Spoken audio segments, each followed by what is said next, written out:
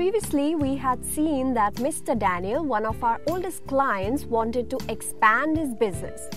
We told him the different benefits and negatives of starting up different types of organizations like partnership firms and joint stock companies.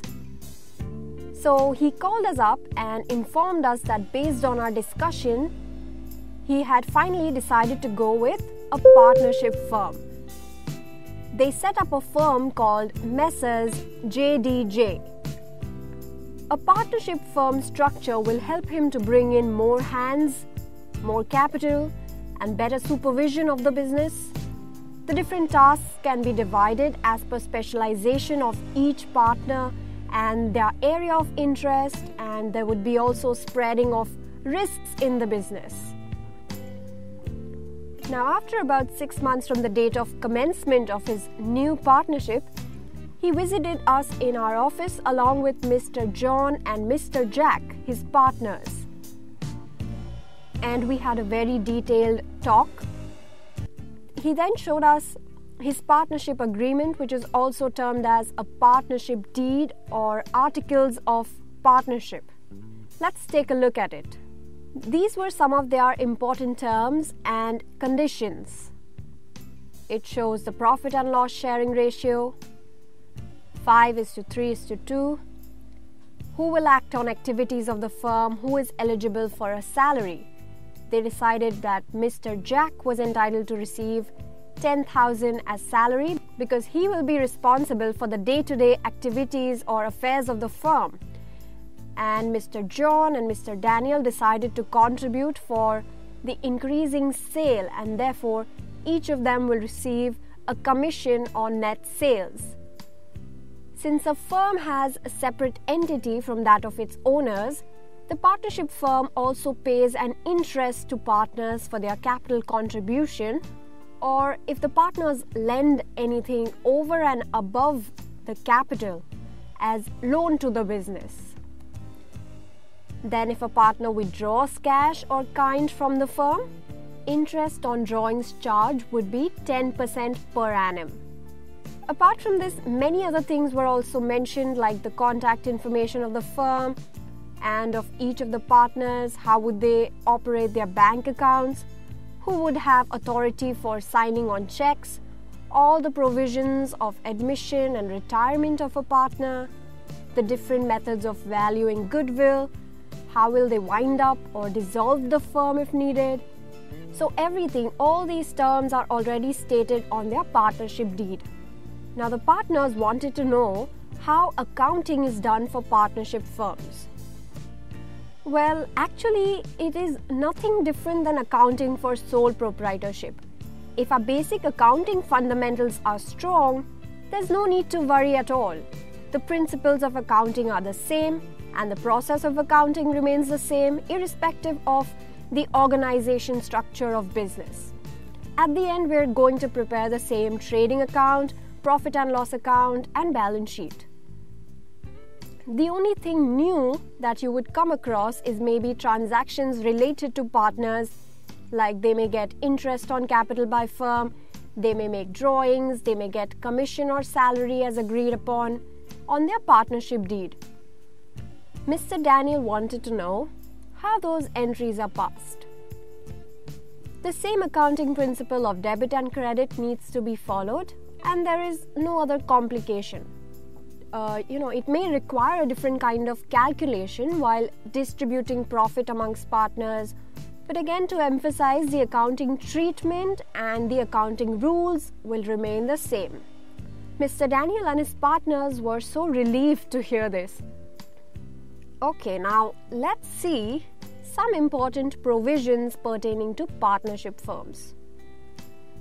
On the partnership deed of Messrs. JDJ, we can see that the partners are bringing in capital.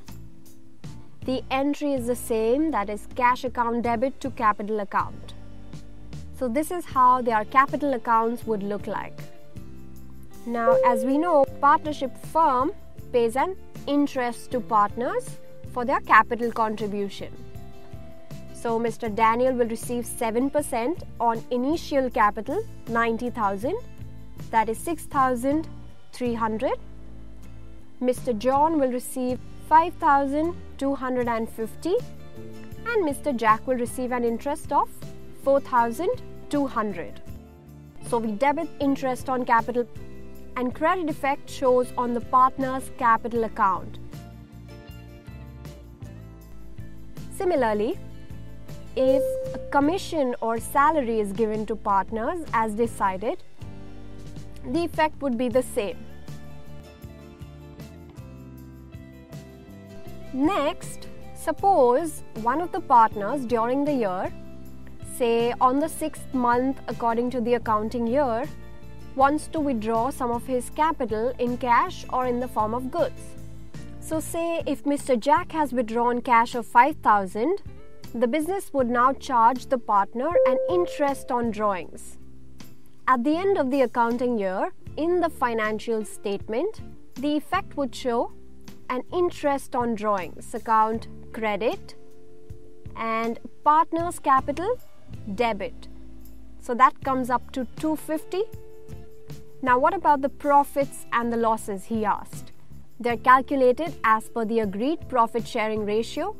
Suppose the firm's profit for one accounting year is 20,000. Now their PSR ratio is 5:3:2 on the partnership deed, which means it is a total of 10 parts, 5 plus 3 plus 2. So 1 part profit is 2,000. So Mr. Daniel gets 5 parts, that is 2,000 into 5, 10,000. Mr. John gets 6,000 and Jack 4,000. So these were their profits. Profit in profit and loss account will be transferred to partner's capital. If there is a loss, then that too is shared amongst the partners. That's pretty much everything about the accounting. There's nothing difficult, no change from our accounting concepts or principles used for proprietorship.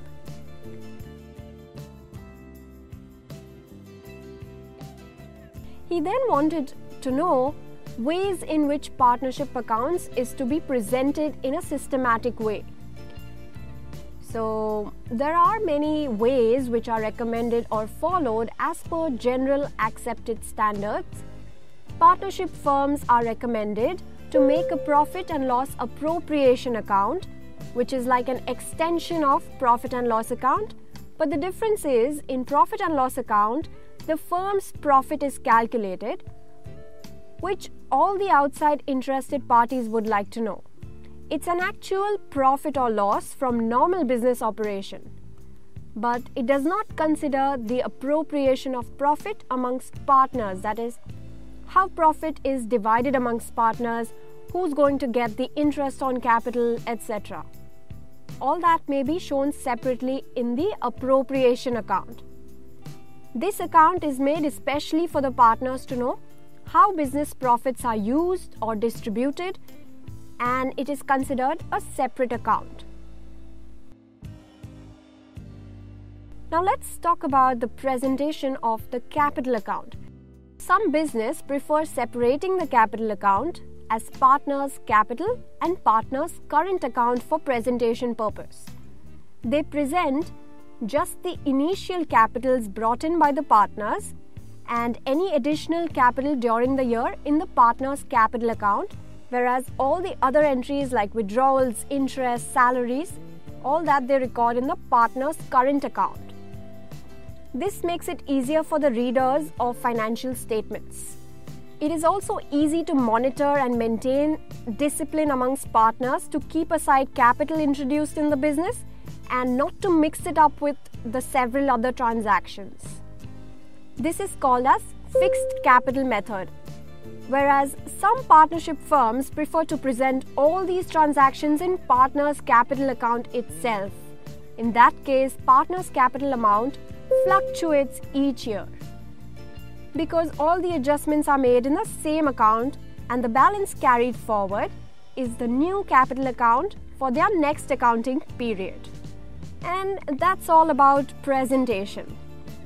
Mr. Daniel and his partners were so relieved to hear this. amazed to know that it was so simple. Hope this session was helpful to you. If you enjoyed it, please share it with your friends and click on the like button to let us know. Also, we love seeing your comments and feedback, so leave them down below. Subscribe to the channel if you haven't already, so you can receive all the latest updates. We are working on more such interesting sessions for you guys. Thanks for all your support.